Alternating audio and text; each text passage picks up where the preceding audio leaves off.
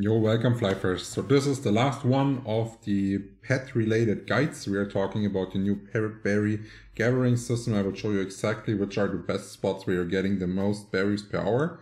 But before we jump right into the video, I noticed that 80% of my viewers are not subscribed to the channel. So let's make a deal. You watch this video all the way till the end and I'm sure I earned your subscription by then. So now let's get right started. So first, the berries are different by the region you're picking them from. You can get the cloudberry, which is the lowest one, from Flares, SM, and Rises. And then you're able to get the lightberry from Darken 1 and Darken 2. And the exoberry from Darken 3 and Azria right there.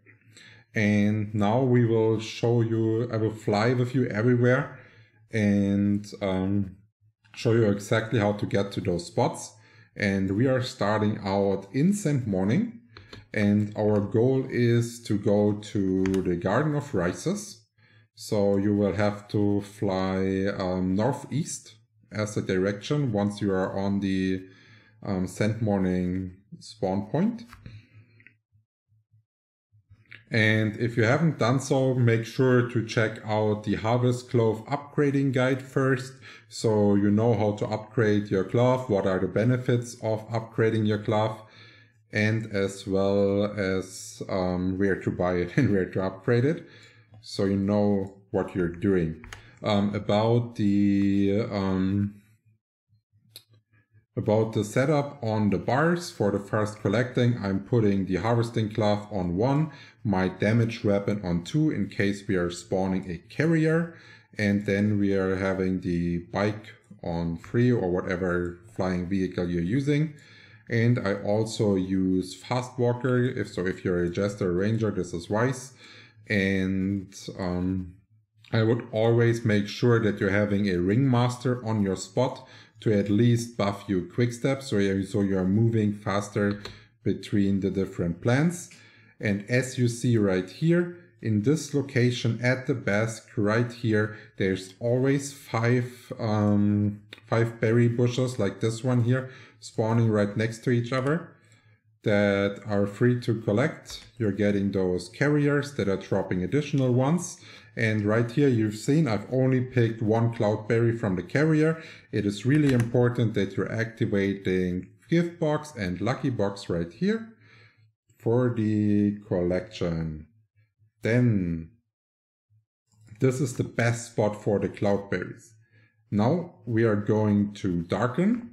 And I will show you the best spot to pick the light berries. And we don't even have to fly here. It's pretty, we don't have to fly long here. It is because it is pretty close. Because the best spawn is already right here at the start at the carrier bombs. And here as well, we are also having a total of 5 bushes that are spawning. And they are pretty close together here in this area. And it's really easy to farm them fairly quickly here. And then the last one is actually the one that's in Azria. It's not in Darkroom 3. And there you're getting those exo berries for the pet candies A. If you don't know yet how the candy system works, make sure to check out the pet upgrading guide. And here you're flying